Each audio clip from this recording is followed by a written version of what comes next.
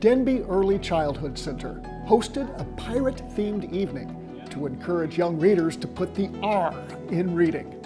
During the family literacy night, preschool students joined an epic scavenger hunt in search of every letter in the alphabet.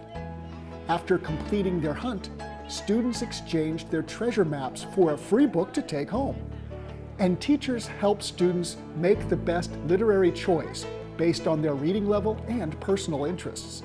Meanwhile, the pre-kindergarten students enjoyed dressing up in the photo booth, and teachers sold snacks to raise money for Relay for Life.